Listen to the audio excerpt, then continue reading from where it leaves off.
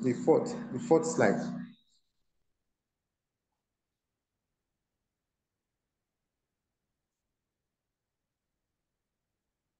Okay. So as I was saying that habit one says you are the creator, you are in charge. Then habit two says is the first or mental creation. It's based on imagination. Then habit three says that um, habit three is talking about the second creation. Last week, Dr. Tunisia spoke about all things being created twice. First in the mind, and then materializing our vision into the physical. So habit three is simply talking about the steps and the actions required to make your vision a reality. So that is what we'll be discussing in today's habit. So in this slide, you know, a lot of things, a lot of things as individuals we engage in, you understand that we feel are more important to us. So putting first things first is talking about the steps, the actions required into making our vision a reality.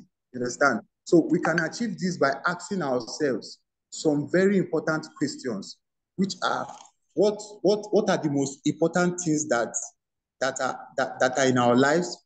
Some of us, it may be our spouse, which is what I displayed here, or some making more money. Some could be having good health. Some could be family. Some could be even our phone. You understand? But putting first things first, even though some of these things personally may feel like they are important to us, but in reality, or if you check them well, some of them are not really useful to us. So we need to really focus on things that really matters instead of trivialities. So I'm moving to the next one, sir. So this is a description of an individual that did not put first things first. And I'll just quickly describe this image here so that we'll better understand it. This is someone that falling into the habit of not too good habit anyway, because from the beginning, he wakes up very late in the morning and then he eats a poor meal and then he rushes through traffic and then rushes to work and all that. So from the stress of coming to work early, he's being pulled about, doing different things, pulled to different direction and all that. And then he's heading back home with the stress, tired, and then he now rushes to eat maybe a fast food or whatever a hands can lay on, and then he goes back, watch movie or presses his phone or do something, and then sleeps late in the night, and then the circle continues. Like this is just a description of someone that does not put first things first. Let's go to the next slide, sir. So in habit three, we'll be dealing with many of the questions addressed in the field of life and time management. And if you remember, I said this habit is a build-up of habit one and habit two. Usually you may think that one of the best way to, I'm moving to the next slide now, sir.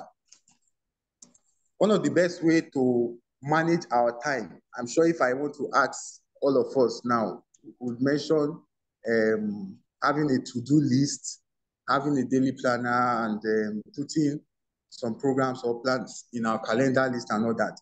So this book or this habit is trying to make us understand that all these methods are good, but they are not. You could wake up in the morning and then plan your day and then just plan.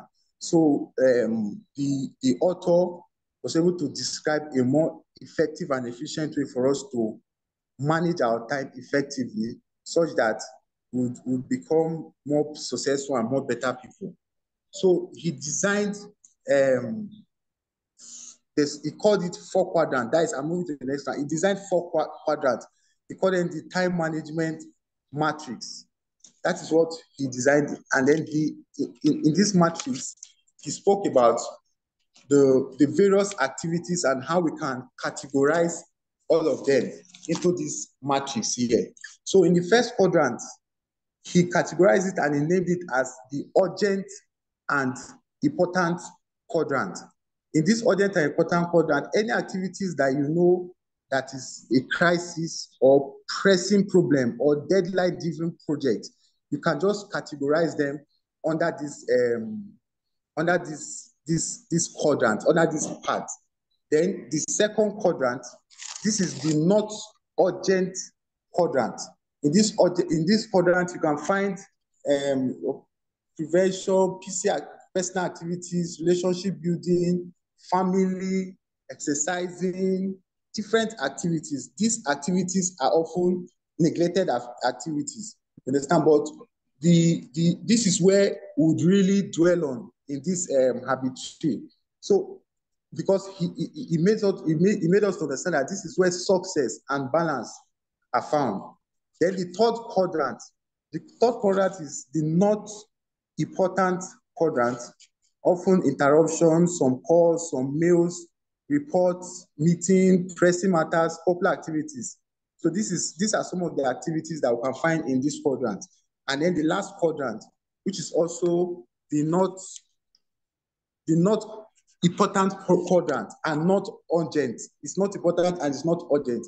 In this quadrant, you can find busy work, retrievers, some emails, some phone calls, time wasters, pleasant activities. So we'll just check ourselves and then see the various activities we engage in, you understand, and see how we can categorize them into this quadrant. So I'm moving to the next page. So what it takes to say no. To say yes to important quadrant 2. You know, I said we'll be dwelling more on the quadrant 2 because that is the most important thing that we should really dwell on, because that is where success and balance are found for us to really be effective and successful. So to say yes to important quadrant 2 priorities, you have to learn to say no to other activities, sometimes apparently urgent things. You understand? So you can't ignore the urgent and important activities in quadrant 1, because some of you may say, what about quadrant 1 that is urgent and urgent? But it will shrink in size, you understand, as you spend more time with prevention and preparation in quadrant 2. That you are always saying no to something if it isn't to the apparent urgent things in your life. It is probably to the more fundamental, highly important things. Even when the urgent is good, the good can keep you from your best, keep you from your unique contribution if you let it in. So I don't mean to imply that you shouldn't be involved in significant projects or activities, understand? But these things are important. But you have to decide what your highest priorities are and have the courage, pleasantly smiling to say no, to other things. And the way you do that, this is by having a bigger yes burning inside. So, and as this point says, he said the enemy to best is often the good. So I'm moving to the next one. Now we say yes or no to things daily. No, sir. Go back. Go back, sir. Okay, yes. We say yes to no to things daily, usually many times a day. A center of correct principle and the focus on our personal mission empowers us with the wisdom to make those judgments effectively. So the essence of effective time and life management is to organize and execute around balanced priorities. So you may want to ask yourself these personal questions. If you were to fault yourself in maybe 1 or 3 areas, which could it be? Is it the inability to prioritize, or your inability to desire to organize around those priorities, or your lack of discipline to execute around them? Understand? So most people may say that their main fault is lack of discipline. But on a deeper thought, that is not the case.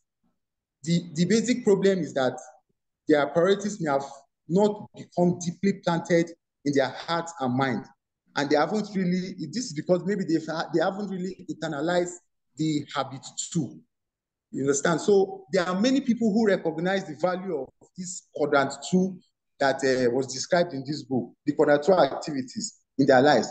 So whether they identify them as such or not, and they attempt to give priority to those activities and integrate them into their lives through self-discipline, but without a principle center and a personal mission statement, they don't have the necessary foundation to sustain those efforts.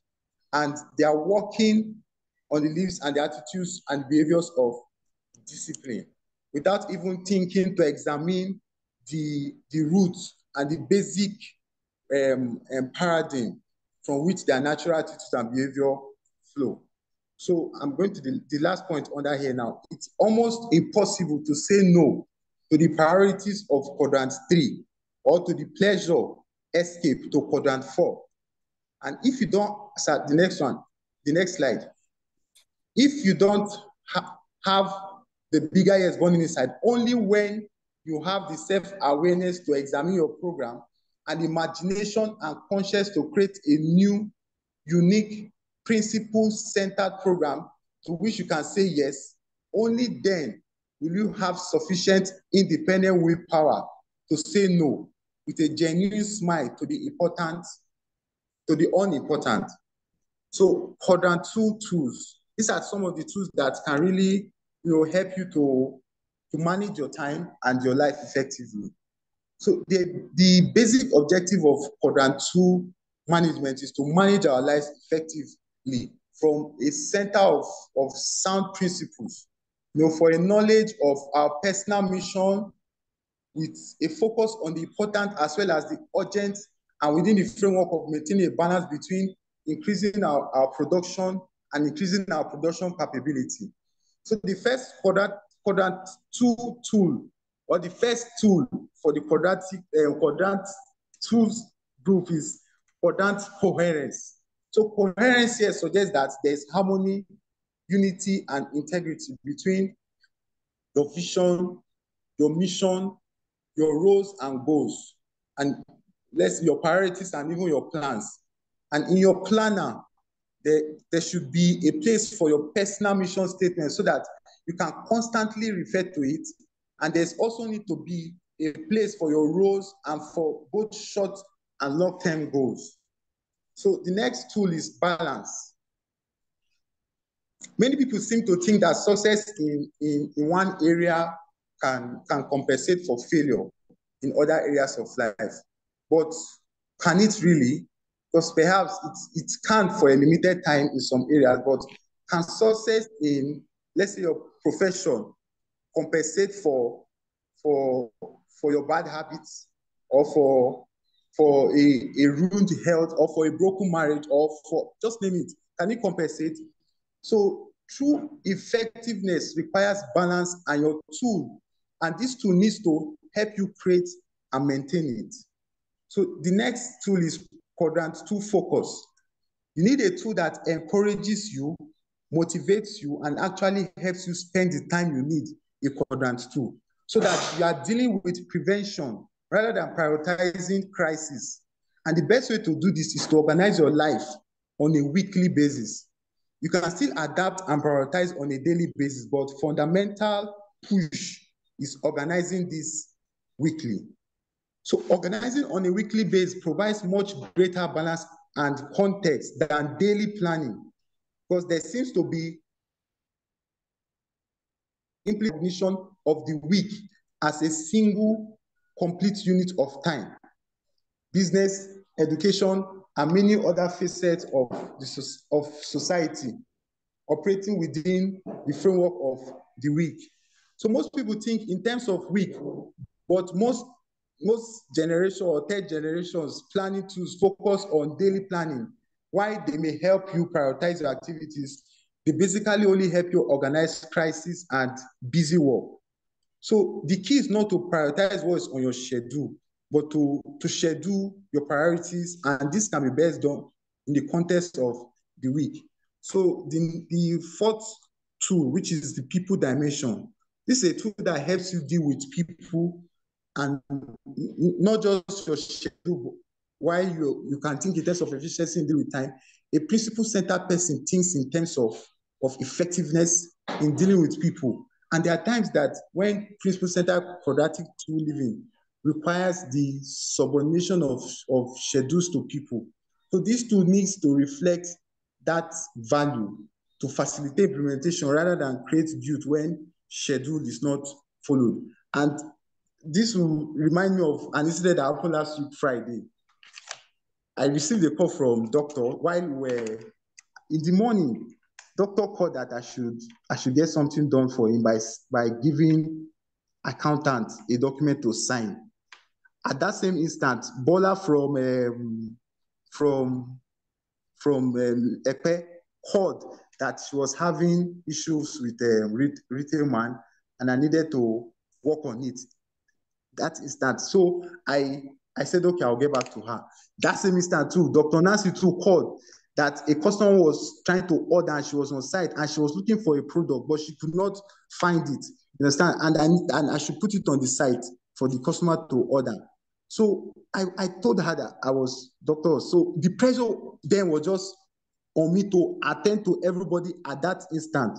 So I now remembered a passage that I read in this book and how I could delegate and then share some of these tasks around. So I quickly remember that Blessing too can do the same thing that Ekpe was calling me for.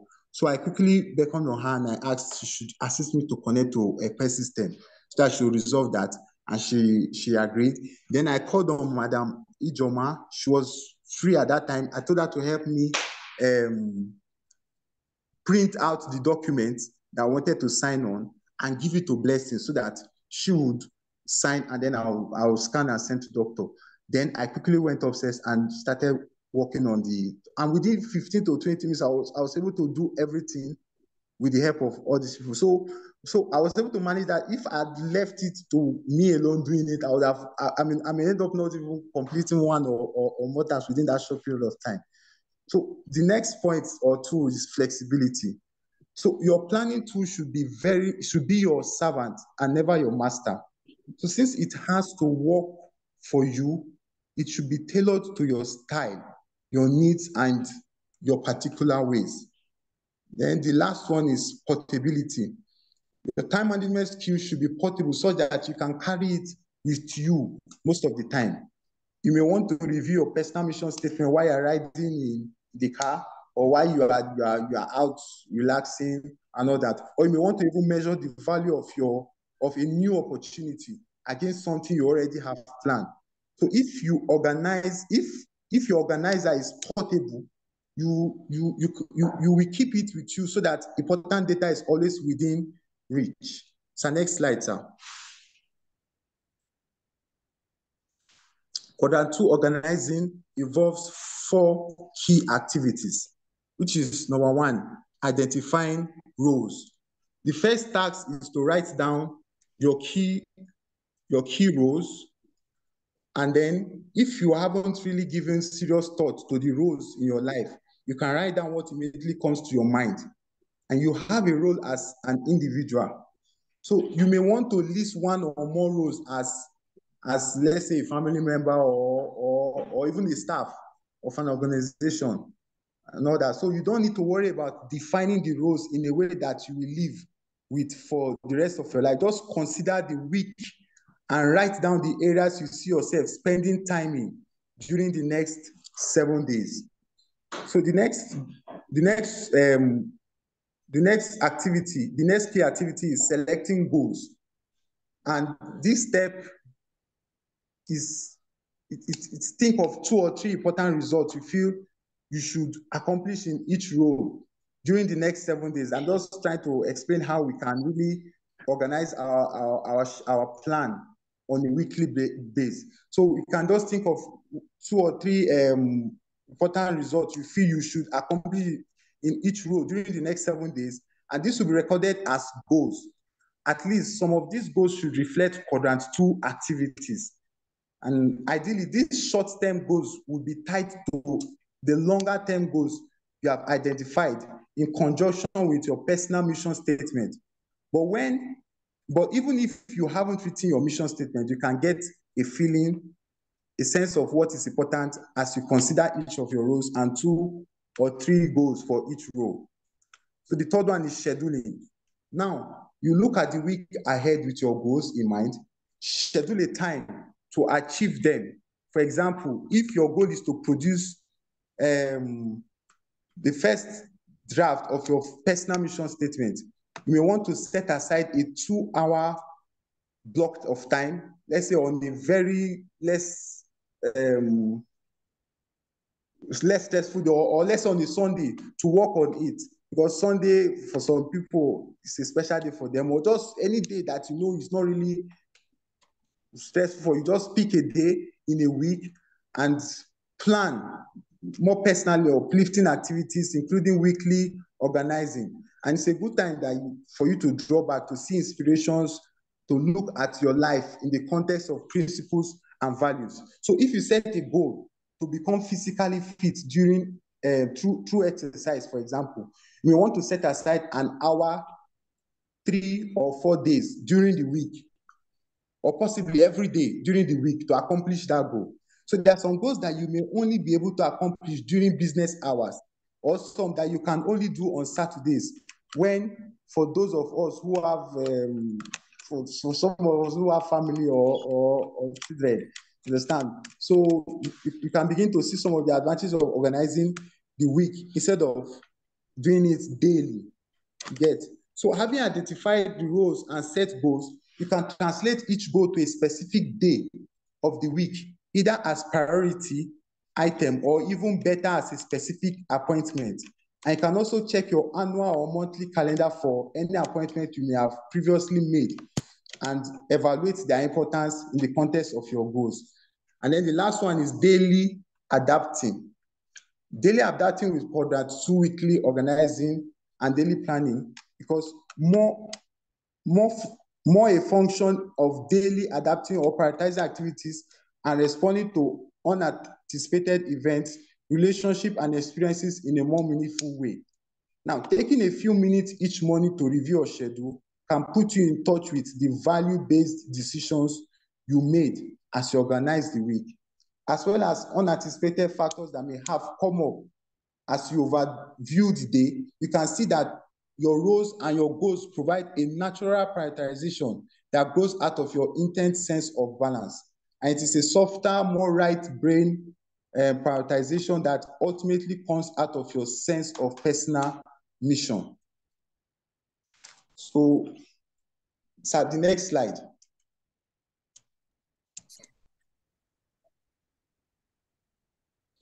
So this image is an image of someone that is suffering from a terminal illness that has maybe 3 or 1 week duration before he pass on. And you can take only the grace of God for him to be alive. So at this point now, even if this man is the richest man in the world, there's nothing that is more important to him than, let's say, his health, where he's lying down now, for him to just survive. I picked a quote from the book which says, "Things which matter most must never be at the mercy of things which matter less." So let's focus on what's important to you and make it your priority, and then commit yourself to it. So the next slide.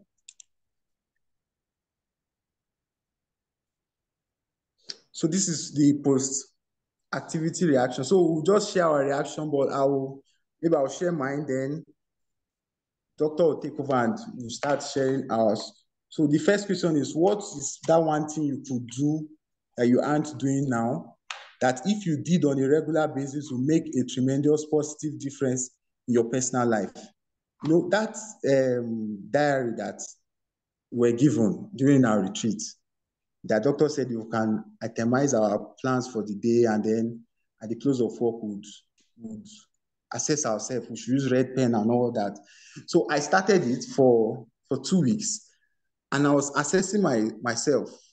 At the end of the day, I'll mark myself, and I discovered that, let's say out of 10 activities, I will see myself getting like 3/10, 2/10, or even 4/. I've not gotten half before.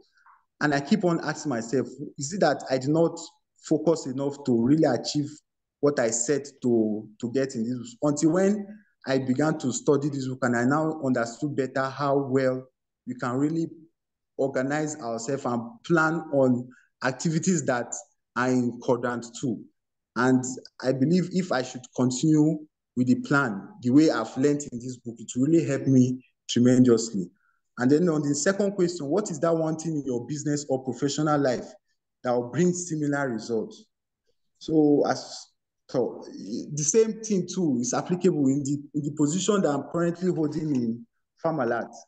It's not actually a small position, but then every time I think about that name, I just imagine how a CTO in, let's say, Mark Zuckerberg's company or all these top companies behave or how they act. So those things keep me always wanting to research more. And then I try my best to dedicate at least 1 hour personal to just study more about my profession. And I believe with this attitude, if I keep up with it, it will really help me in the long run. Thank you. That is all for now, sir. All right, Uncle Isaac. Amazing Yes, thought. Well done. Amazing thought. And I think you do well as a person. Thank you, sir.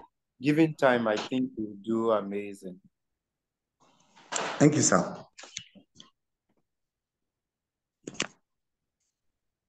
You know, while he was talking, one of the key things that was on my mind is, are we hearing what he's saying? While he was talking, when he started, I said, type something on the meeting chat. What was it? Can anyone remember or read? The most difficult part of learning is not you, another person. The most difficult part of learning is becoming. What do you understand by that? Once you're learning, you know, it's easy to learn, but to actually practicalize what you've learned is where it's difficult. So it takes discipline and it takes a lot. You're close, but you didn't hit the nail on the head.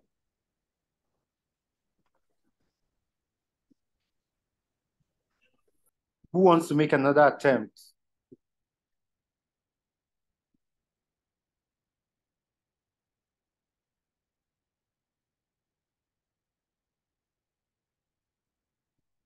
Who wants to make another attempt?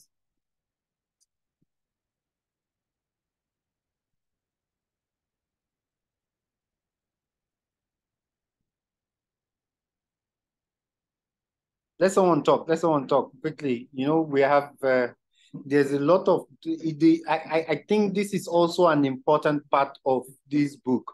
Every of these lessons are important. And you know, why, I think Isaac would do well, and I say that again.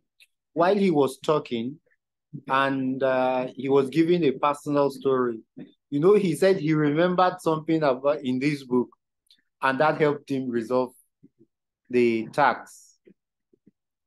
That thing he has said is worth gold if you learn it. You know, that's why I laugh at people who make reading secondary. If I don't argue with you, it's because I think you are just fooling yourself, and it's not me that will explain to you that you're a fool. It's not me. It's Cotsy that make me just glide over people that don't read. Just let them talk. You think you're making sense. Go among people who are making billions or who have achieved way more than you are, and talk and see if they will call you back. You cannot argue against books. Like, you cannot argue against it. Some will say I learned in other ways. Okay, no problem. See how far it has gotten you.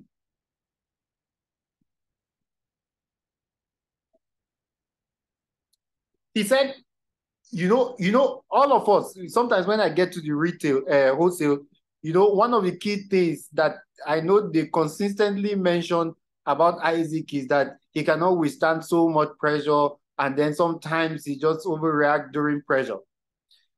And guess what happened? And I just hope we're listening. The same pressure came, but he had already put in his mind a file on how to resolve it. So when the pressure came, he remembered the file from 7 Habits of Highly Effective People. He deployed that file and he overcame it. The challenges you are facing now is just directly proportional to how stupid you've become, right? And the only way out of that madness is growth through learning. I listened to a voice note. I saw the way somebody spoke to another person, and I just shook my head. I said, the only way out of this is growth. Because at that moment, you make perfect sense. In fact, if somebody tells you you are wrong, you will argue and let the person know why in that case the other person is wrong. I usually state this, my younger sister. I gave her a math, 2 minus 5, and she started laughing at me, right? And then I wonder why she was laughing, and I asked her. She said, Uncle John, it's not possible.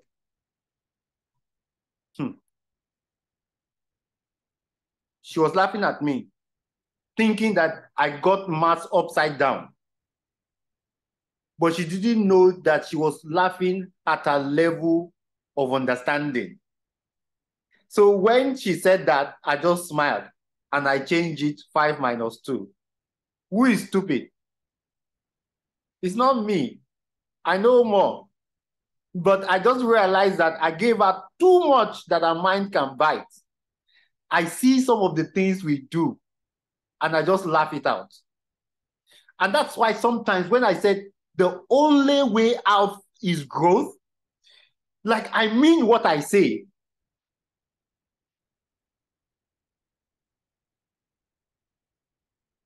Uncle Isaac, if you continue like this, I will pay money to allow you stay. Now, it looks like it's the business doing you a favor, right?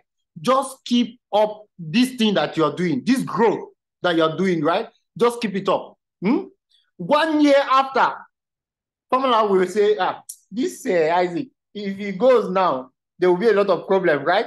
Then we will now start saying, let's sign off this to Isaac. Let's sign off this. Because, some people say that there's nobody, and I've heard my wife mention it, that there's nobody we can't do without. One day I called her, we were sleeping together. I said, Mommy, I know there's nobody we cannot do without too, but there are some people we cannot do without. And I said, I will not be able to sleep for how those people become valuable in something that's important to me. I said, I know there's nobody is indispensable, but there are some people that in my mind, I pray that they stay.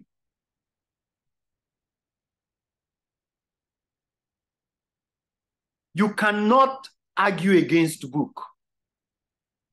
You cannot argue against learning. You cannot argue against growth. And the sooner you just submit to it, right? The faster your life moves a bit forward. So I said the most difficult part of learning is becoming. What do I mean? And I'll give us a quick example. I know Dr. Tumsia drives. Dr. Tumsia, you drive, right? I know Uncle Jerry drives. Yes, I do. Yes, yes. You took us to that night in Lagos. I remember. I know Gorgeous drives. Of course, since Madame Ijoma has a car, I know she drives. So immediately after service, Immediately after service, that was when I got my first, is it after service? I can't remember. I got one car like that, and it was manual. I burnt the clutch of that car 2 times. And when I want to go out in the night, the fear in my heart is that will I be able to go and come back? Like, do I know the road? You know how you're driving consciously. Then one day I decided to park the car. I used another vehicle. And I saw people's lights flashing the driver because I was sitting down in front. And I was like, if I were to be in shoes, I would not be able to see anywhere. It means that I will enter inside the ditch. The fear of that scenario stopped me for a while from driving in the night. The day I took the car out in the night, like the road was straight, I was still doing like this and I was still shaking.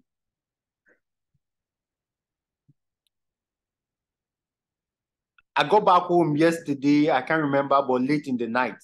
I was holding meeting, I was answering conversation, I was texting. Sometimes I even forget that I'm driving, but I don't miss my way. Can you imagine? I've become a driver.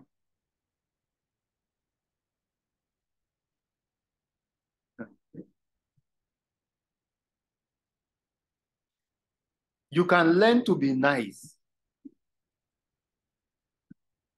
When you become nice,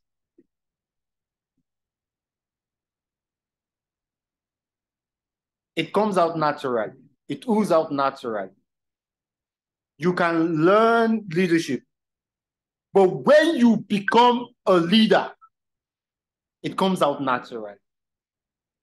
So the goal is to keep learning until your subconscious become one with the thought. When your subconscious become one with the thought, you are done. You are done.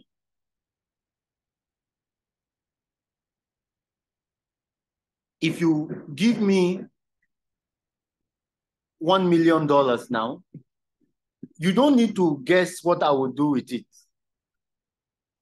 I will not be confused about whether to go and buy. I went to see my wife at a working place, and then she said I should come into their showroom. And she took me into their showroom. I saw a car of 100 million. I saw some of 200, 300 million. You cannot confuse me to buy that kind of car now, even if I have the cash.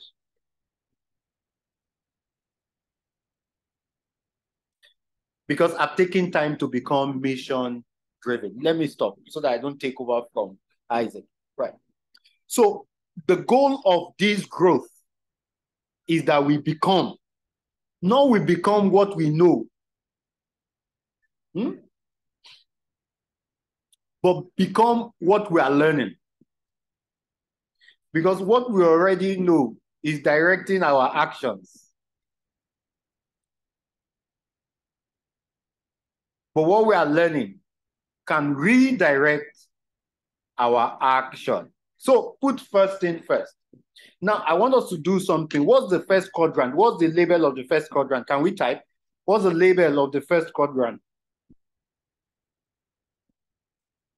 Let's type. What's the label of the first quadrant?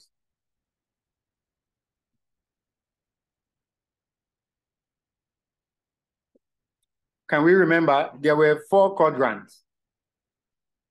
What's the label of the... Urgent, I think urgent and important, right? So let's type it. First quadrant. Urgent, not urgent, not important. Relax. Not important. Can you type it first? Type first.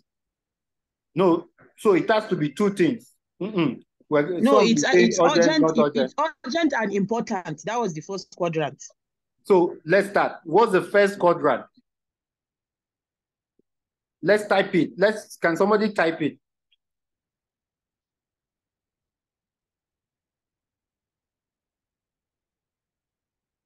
Urgent and important. Fantastic. Urgent and important. Fantastic. That's the first. Fantastic. Fantastic. Fantastic. You know, sometimes when I'm doing this thing, I'm very happy. Because, and I don't know why I'm very happy. You know, those are the things I stumbled on some few years ago that just changed. I told some people I hugged on the street of a market. I hugged pure water. No, not pure water, sachet water. Those ones you sell 1 naira. Those were the things that changed me. Some of this thought that is making me happy. And I'm happy because if we all learn this, our lives will not be the same. Our lives will not be the same. Urgent and important. Fantastic. Now, let's check. Let me bring back the presentation, if you guys don't mind. What are the things in the first quadrant? I'm coming. Crisis, pressing problems, deadline-driven projects. Exactly. Crisis, pressing problem, deadline-driven projects.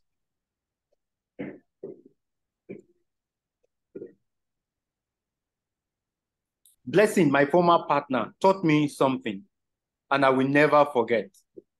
He said, if everything you do every day is solving problems, he said it's very difficult to move forward. And he gave the reason. He said, so this is a bottle of water. I asked them to get it for me. No, let me not use this bottle of water. Let me use this phone. I have an iPhone that I hardly use. So this iPhone, this is how it is. If this iPhone has a problem, will I spend money to repair it? Can somebody answer me? Will I spend money to repair it? No. I will spend money now. Who will give me? What will I spend? He has to spend money now. I have to spend money because you hardly use it. Okay, no. Don't philosophize. Let's just think straight. Well, this one I use. Don't philosophize. Straight up. This one I use.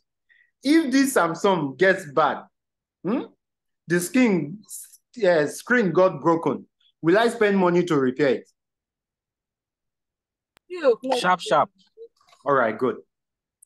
Will it affect my work?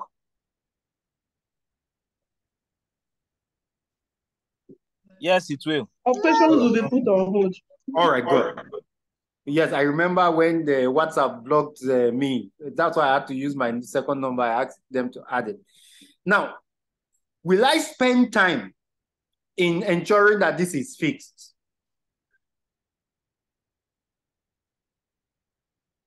Yeah. Huh? Will you spend time? Spend time, yes. Will it take a few of my time? Yes, it will. Yes. So look at it this way. I had this thing normal. Then it got broken. I'd spent money. I have halted operations. I have wasted time. But the best this thing can be is to come back to normal. Will it become, because I spent time, spent money, halted operation, will it become better than what it was before? Will it become better than what it was before? No, it will just come back to its normal self. If your life is spending time, money on problem, you will be the biggest loser. You know, Blessing taught me this lesson. Because, you know, we were colleagues, we were in the same boat. And he saw that I was always concerned about my problems. Okay.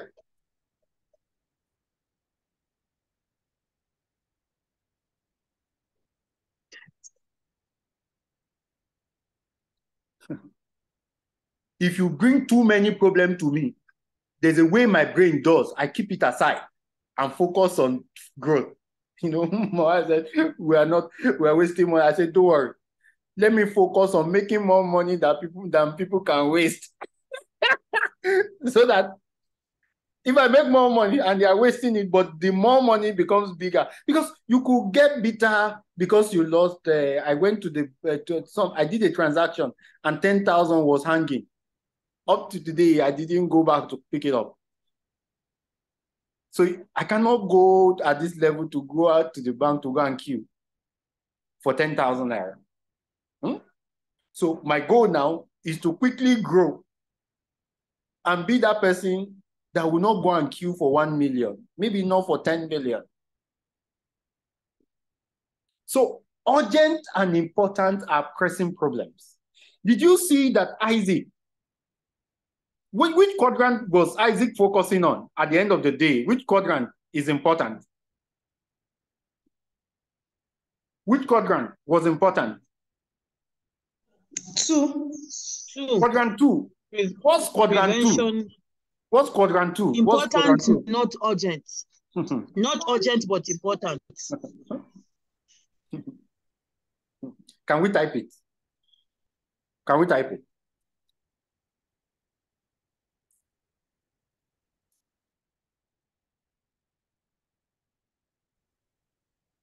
Can we all type it? Quadrant 2. Quadrant 2.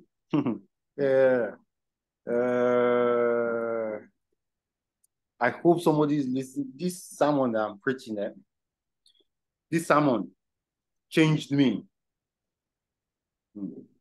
Not urgent, but important. Fantastic. This thing that we are doing, is it very urgent? If we don't do this, we will wake up tomorrow morning. If we don't do this, we will wake up tomorrow morning. We can shift this thing to next year. Sure, you know, we can shift this growth lesson to next year, right? Nothing will happen. Because this activity that we are doing is not urgent, but is it important? See again, let me bring up Isaac's lesson. Let me bring up Isaac's lesson. And I like that lesson, Uncle Isaac. Like that lesson. The most thing they were complaining about Isaac is that he could not withstand a lot of pressure. In fact, I was in wholesale and they were all laughing at it. Who can remember that meeting that day? They were all laughing. Everybody had their own experience to share. Huh? You were there, right?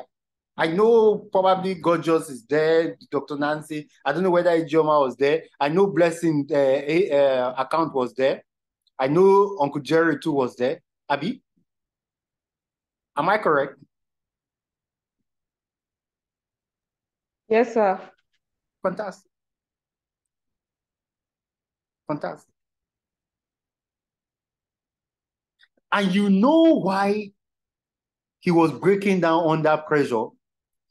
There's no file installed in his brain on how to handle it.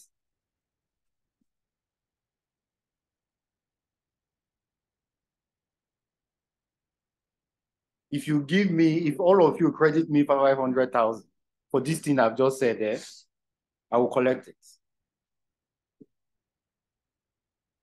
Let me tell you why you're always breaking down, why you're always shouting at people, why you're always trying to get people to follow you and they're not following you, or listen to you and they're not listening to you.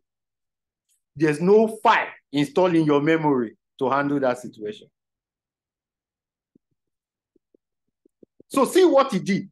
He said he now, and I've recorded this on Isaac. I will pick it out and I might share it to the end, just that story. And I hope the people will understand. He said 3 people were calling him at the same time.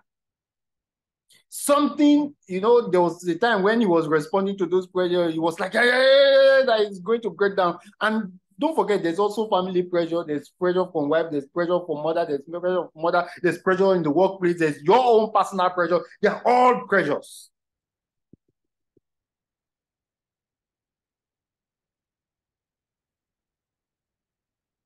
All of a sudden, he said he remembered what he learned, putting first thing first.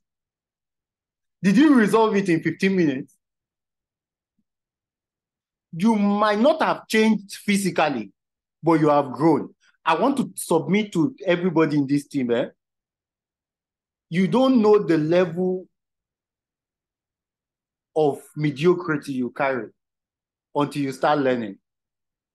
You know, I sometimes I see people, they become very full, like they know everything. You don't know until you start learning. And that's why learning comes with a measure of humility that everybody must possess. Like everybody must possess. So he picked that file, and that file, he remembered, and everything was done in 15 minutes. There was another brilliant thing he said. He said, he's been given CTO. Now, your position can drive you to be Oga, or your position can drive the hunger in you to want to meet up. You know, leave Farmer. Farmerland is not where it needs to be. I can bet all of you. It's not where. We've not gotten to, I'm not sure if we're 10% of what Farmerland is built to become. We are not yet there. We're not. We are not yet there. So, you know, sometimes when people call me CEO, sometimes I get shy. In my mind, I'm not very conscious of that CEO. You know what I'm conscious of? At the end of the month, there will be salary. At the end of the month, I will have to measure, are we where we were? Last month, December, we did the highest, 144 million since inception. 144 million in 1 month. Wholesale, I think wholesale we do the highest since we started this month, right? At the end of the month, Yes. I have a question to ask myself. Were we better than we were last month? I didn't see you. In fact, you can take it, I dash you. It's one joke that says, you know the name, I own the car. I can dash you the title. Like, I can dash you the title. What I want at the end of the day, when we need to move quickly to 200 million per month. This year, we need to move to 500 million per month. I want to close this year with the fact that we did 800 million in 1 month.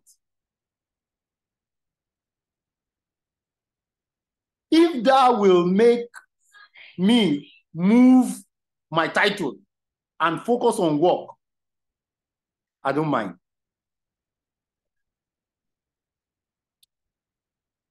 I don't mind. All right, so let's talk. And you know, I've begged for 30 minutes and I will not beg for another 30 minutes next week. I'll just keep to this. I want us to just share, collaborate experience, maybe not say something not urgent, but important is what we should focus on.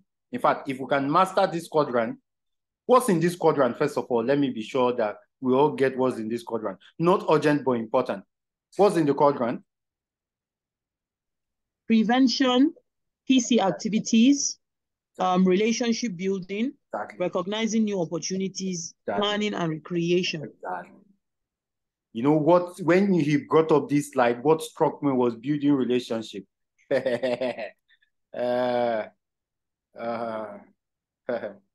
Is when trouble comes, some people will know that. So I think there was a joke that the numbers you have in your phone are, there's a way they put it. Is it that their phone number, they are not contacted? I can't remember the joke.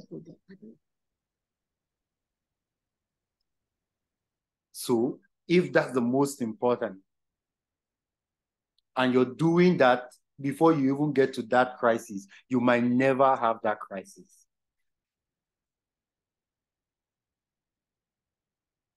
You might never.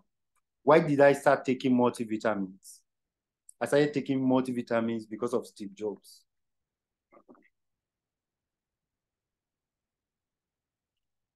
I noticed I was having white hair. My gym now, if I leave it, it's white hair now. That will come out. All right, so let me get all of us to talk. So somebody wants to say something quickly, just to strengthen what it is that we are learning. So are you sure we'll still talk like this after this powerful message? No. Just to share the best. Sometimes you just share experience, or maybe you just reiterate what you've learned. There's a lot of power in saying something again. There's a lot of power in it.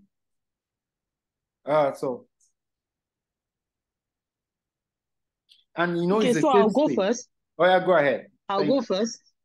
So, Mr. Isaac, thank you so much for this powerful presentation. You turned doctor into one strong. Doctor became a motivational speaker. You know, I love the part where doctor, you know, the energy was everywhere, the expression. You know, you could tell that this is somebody that has tried this, it has worked, and, you know, he's very confident that this is just the way. And I'm glad that it's evident that whatever he's doing is clearly working. Farmalat is a living proof, you know, of all the principles doctor is trying to imbibe in all of us. So thank you so much, Mr. Isaac, once again. So my take from this entire point is, even while I was reading the book, was the time management matrix, which was able to clearly compartmentalize our activities, because I think that is where we all get it wrong. We try to make everything, but if you're able to compartmentalize your activities into these 4 quadrants, then I think it will go a long way solving your problem. And you asked a question that if there is one thing that we think we can, that if we're doing right now, will make a whole difference in our lives. For me, I think it's more reading and research, because each time I dedicate myself to read and research, is either my month becomes better, my week becomes great, but when I shut down on reading and research, I become a terrible, terrible person. So for me, I think reading and research is one thing that if I am to concentrate and focus fully on, you know, it's just going to be child's play either way. So that's the answer for, I think that it was just one question, right?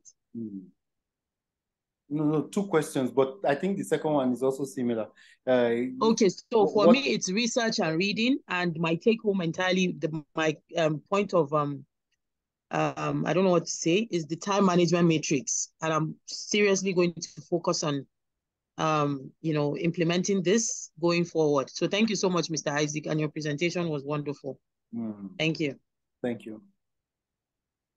I'm tempted to talk, but let me leave so that everybody can talk. But let me just 30 seconds. What happens when you're growing is that what used to be a challenge before, you just discover that they were no longer challenged again. I can't remember the last time I fought really like very hard with my wife. She was just reminding me that I've never laid a finger on her since we got married 10 years.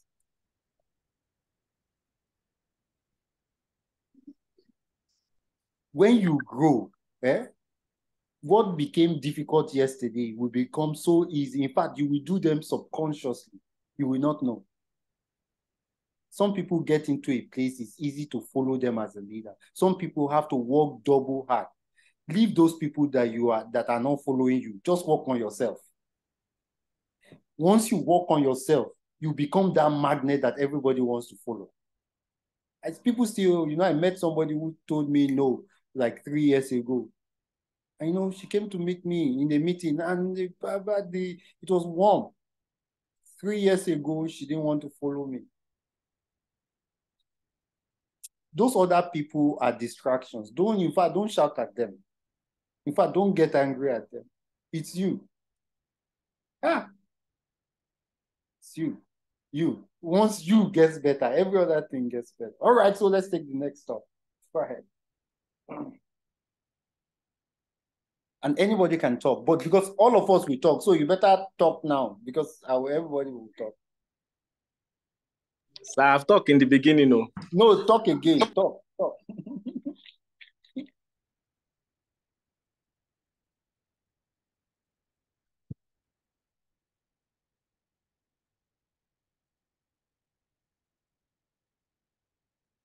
And so, see, all right. Okay, go ahead, madam. I wasn't expecting the delivery that I got from Mr. Isaac this evening.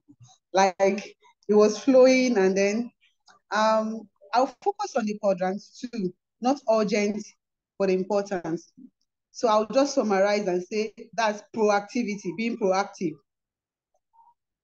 If you have if you foresee problems which require thinking, you foresee something that might be a problem in the future, they are not urgent, but are very important, and then you've been able to attend and attack them before it becomes a problem. That helps when you get to that point, it becomes like it doesn't seem a problem again. You might not even know that thing, like you mentioned, that that you do things subconsciously because it's part of your fire that you have in your head already. So like the first lesson say proactivity. So I can say being proactive means attending to things that are not urgent but are very important. This helps in planning ahead and it helps in planning our day. So for me, my take home here is like it all embodies being proactive. We have the having the end in mind and all, but then I'll say not urgent but important. Like you have tasks that are lying ahead, we've been able to attend in terms of importance, urgency. They might not, but then if you're able to think and then you're able to plan ahead, this helps in attending to other things. And I would say the thing I would like to do that I've not been doing that I would like to make part of my daily routine is actually reading, learning from everything I see. Like every case becomes every scenario becomes something that I learn from. So I would say reading. At times I get too overwhelmed that you don't create time to learn or improve. But I think I'll make learning, reading, improving something I do on a daily basis. Like I will have a schedule at the time of the day where I read, where I improve, and then I plan ahead. So I'll say thank you to Mr. Isaac for the wonderful delivery, and thank you to sir for shedding more light on the lesson. All right. Can I talk, sir? Okay, go ahead, Uncle Jerry. As my report line just spoke, the ginger just came, so I need to support her. So mine was the quadrant 3. That's the interruption. That's interruptions, calls, mails, reports, meetings, when you are trying to be focused, trying to maybe achieve something, all of a sudden, a call will just come, and it's common with farm alerts. In fact, I've learned something from doctor and I started doing it. I don't reply to every chat now because I don't want to get distracted. And sir, I might start even using it on you. There might be some activities, the way farm alert is built, they want you to always do this now, do this now. So there might be activities I might just say, sir, I don't know if I will remind you to take you back to the 7 habits. Sir, calls are made. I might not reply to some calls, not that I'm being rude, or because I'm trying to be focused to get the bigger goal. I learned it from you. Sometimes you can send doctor like thousands of messages. He will just pick one out of all you said and reply to that one. Or he will just say, okay. So at some point I thought, is it that? But after going through this book, I started reading it and started understanding that it's true. It means that all these things can actually distract you. And thank you, Mr. Isaac, for bringing this out. It's, to me personally, this is one thing I've learned and I feel I want to work with. I don't want to be distracted because I feel like I'm teleprompter. Once you say this, it's done.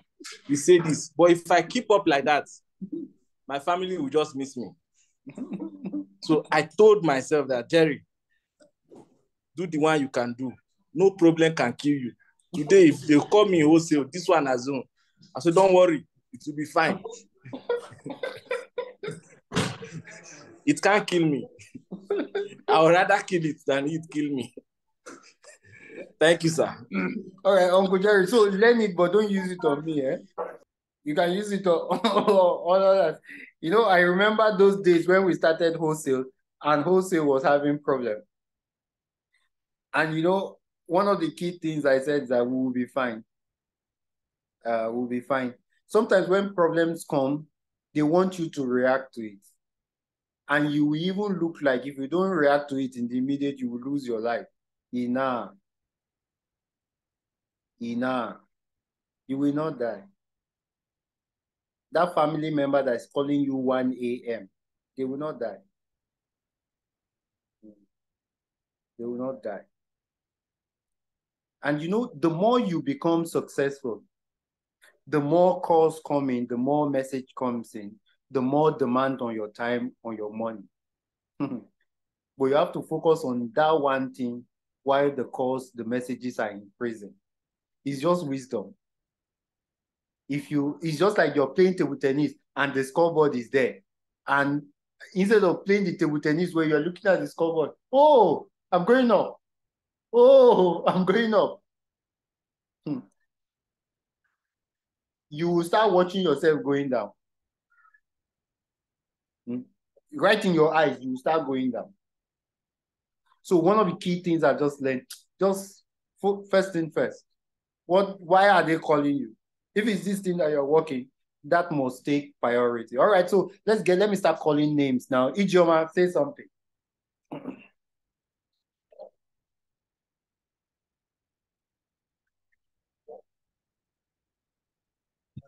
Good evening, everybody. Evening. Okay, we've been talking about quadrant 2 too. So the only thing I can contribute also is I go along with quadrant 2 because that's the most important for us to focus and prioritize whatever we have, like our daily plans, focus, determination, and whatever we want to do. All right, Madam Ijeoma, gorgeous. Okay, so I'm going to good day everyone. I'm going to focus on the quadrant that is travel. That's what does it say? Trivia, busy work. So to me, it's like not urgent and not important. Okay, so I want to classify them as distractions, and all distractions should be avoided at all costs. However, in doing that, just don't mislabel it. Don't mislabel it. Okay, now, I mean, sometimes some people have requests that are important and need maybe like urgent attention. But then when you focus on that person's request, it takes a whole lot of time and it's eating into your own activities that you've lined up as urgent and important. So in that case, you'd have to learn to be very assertive in your response to that regards. So I want to throw back to what my dad used to say. He says things like, "Who are you?" is not a bad question, it's how it's asked. So I can just come to a place and say, "Who are you?" That sounds really offensive. But then again, someone comes to tell the same person that found it offensive. The person says, "Who are you?" You know? So being assertive, especially when you want to throw a no. I think he mentioned something about saying no when things are not urgent and important to you and are requested from someone else. So you should know how to handle it properly. So when you say no, don't just say no. It comes off as rude. But then you say no, and then you explain honestly why it can't be done at that time. And then when you give that explanation, and it's something that can be delegated, just as Mr. Isaac mentioned, you can delegate it to someone else. So that way, you're not doing it, but you've been able to manage the situation properly. So you can say no, and then briefly explain to clarify your reasons without making any form of excuses. That's another point. You know, this okay, go ahead. Sorry? Okay. This saying no, while you're talking about it, I still also discovered that it's something I'm trying to master. I guaranteed someone a loan of 20 million. The interest rose to 30 million, and I'm the one paying back now. And then just yesterday afternoon, another person came up with a request that he wants a loan from a bank and they are asking him for a guarantor. And because the person is close to me, I said, okay, no, why not? When I now dropped the call, and I remember that I'm still paying 30 million.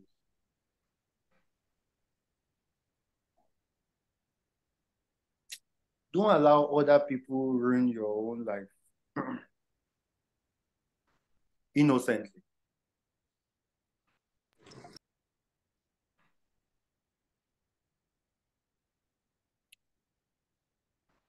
Okay, should I continue? Okay, go ahead. Go ahead. Okay, and then sometimes when you say no, you can also give alternatives as to how to handle that situation. For example, I ask you for something and you be like, oh no, I don't have time today, but I could reschedule it for tomorrow. Do you get? So at this time of the day, you can't avail yourself. So there's no need saying, oh, you have to do it, because no, because you already have a lined up activity. And again, it's a good thing that we have a journal that was shared on me. I call my own journal my productivity journal. So that way you have things listed according to importance. Or I'm still trying to organize it based on importance, because I just write it down regardless, as long as that's what I want to do. So what I've learned is, from what Mr. Isaac was saying, I'll just, instead of writing everything I have to do in a day haphazardly, I'll classify it based on importance. So I think that's my own take on it. So as much as you say no, you also have to empathetically repeat with explanations or alternatives. So, that's all I have to say. And that's a very strong lesson, very strong lesson. Like even me too, I'm just still like, sometimes when you hear these things, it's not to hear to reply, it's to also ask yourself, is that what I do? So while you were talking, I just asked myself, how thoughtful have I been in telling people no and offering alternatives? Yes, let's take, before Uncle Jerry, blessing account. Mine is a question around this no. Okay, all right, go ahead. But we have 7 minutes. Now, a situation where you say the no, right? And the person you are saying the no still does not believe you. And at the end, the person ends up feeling offended. What do you do? Don't worry about people's offense. These days, I don't worry. Like, it's All right, my sir. wife that will turn face and it will disturb me. All right, sir. It's good to say no then. Turn face. Stop. I've done my best. As long as my conscience, sometimes I could be very wrong. I apologize. And I genuinely feel bad. But I can't keep punishing myself for it.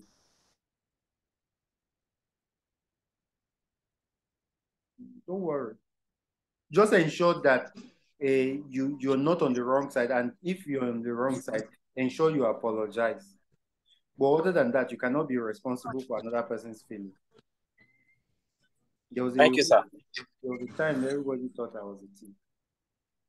Don't worry about it. Okay, so blessing account. Good evening, everybody. Evening. Okay, so I picked a few points from what he said. So he said, so I learned that we should put ourselves first. Fine, we understand first things first. Before somebody is interrupting whatever they are doing, you were there. If you are not there, that person won't come to meet you in the first place. So, which helps us to organize our life. And I do that a lot. Even some midnight, most of the time I wake up in the midnight, and then I already have a list of the things I want to do. If I want Mrs. IJ to do something, or I want Annabelle to do something, or a list of things I want them to do. So midnight, Mrs. IJ can testify to the, I've sent her a list of things I would like her to do during the day. I sent it to her at midnight because that was the time I woke up and I made that list. So that has already been part of my life. I have an app that I write the list, I put the time, and I set an alarm. So that reminds me and helps me a lot. So I already have that. But then during the course of work, at work, you see that people come and interrupt whatever you are doing, and that's where these four quadrants comes. Is it urgent and important? Is it not urgent? So that is where we can. And then he said that we should learn to say no. I learned to say no, and then sometimes you feel like, okay, let me just help you, but then you put yourself first, because whatever it is you are doing, you have to deliver on whatever it is that you are given to do. And then even the people that are coming to me too, that okay, help me with this thing, they are also trying to deliver on the things that they are supposed to do. So it should not interrupt what you are doing. And then he said we should schedule our priorities and not prioritizing our schedule. And then he spoke about the things we want to do. They should be flexible, they should be portable, you should be able to take, like I have different jotters, I write different things, and then most of the ones that are really important, I take them everywhere I go. I'm going to church, I'm going out, I have those jotters with me. And then it's like he's reminding me of the things I've been doing and to do more about it. Thank you. That's very good.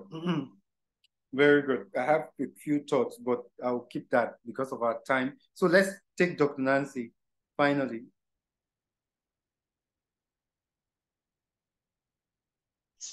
Yes, good evening, everyone. You're in a place where somebody else is.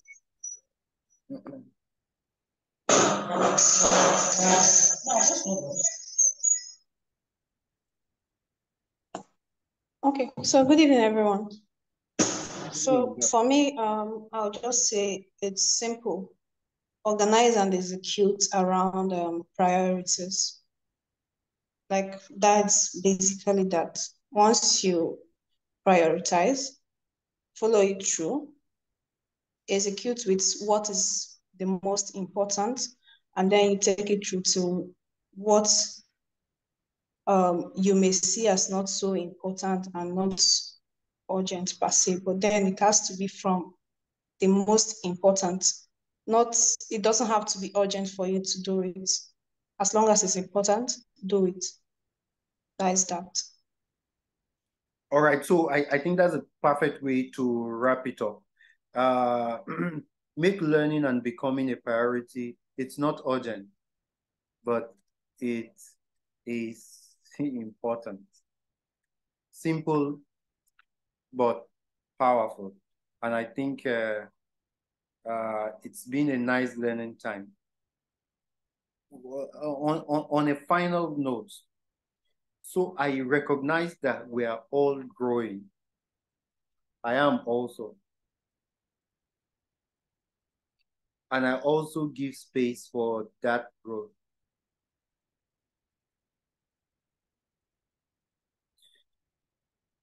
We can progress faster when we drop ego and protect each other.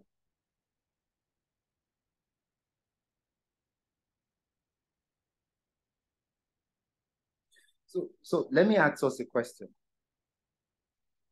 Do all of you think I'm a saint? Maybe not.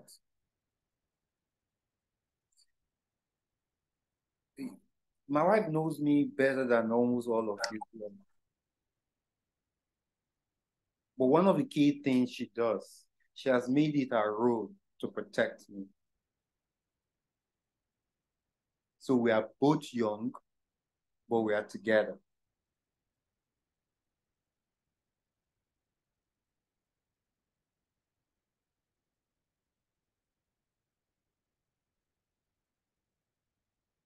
The uniqueness in Farmerland is protecting each other.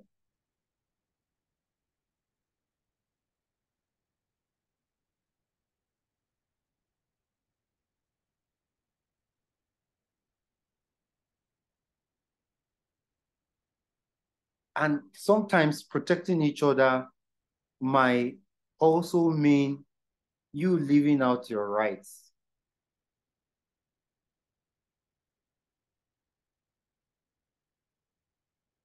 So it takes maturity to lose your rights and focus on your roles and responsibility.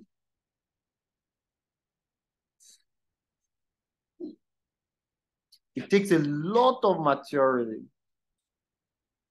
to leave your whether I'm right or wrong and just execute your role with love and execute your responsibility.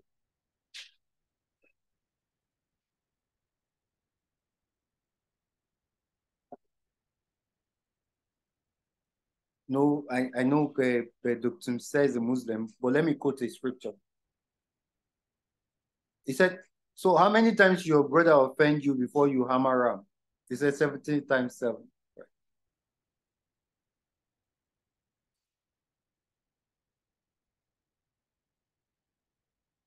I want us in all conversations, in all activity, to protect each other in family.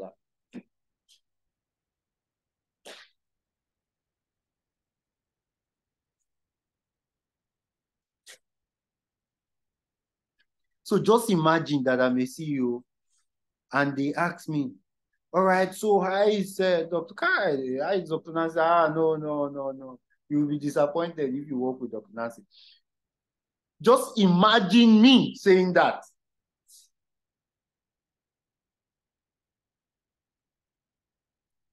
Wouldn't I become a stupid CEO? Wouldn't I become a stupid CEO?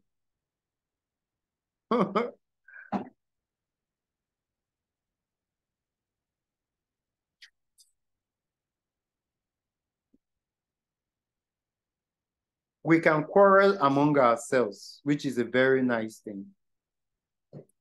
But when we are talking to others about another person, we should say it with kindness, respect, and the fact that we are working together. We cannot tear each other apart. I will show him, I will show her. When you start saying that, it shows the level you are in the leadership cadre. I do that too. When I become conscious that I'm saying I will show this person, I will show this person. When I'm alone, I will now sit down again and say, show this person. For why now? For waiting. I've always kept it that just grow beyond pain. Grow beyond when people don't believe in you. Just grow beyond it. Let's protect each other. And all thanks to Uncle Isaac for this evening's class. We enjoyed ourselves. Who is taking the next class? Who's taking the next class in our timetable? It's me. Okay, all right, Dr. Nancy. I think the next habit is think win-win. Maybe by that, we will also be able to expatiate on what I'm ending with. Having said that, both wish you a happy evening. Thank you, and have a wonderful evening, everyone. Thank you for this great Thursday, and then I'll see you next week, Thursday.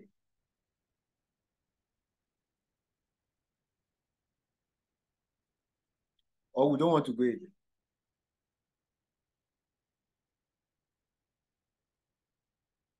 We are finished.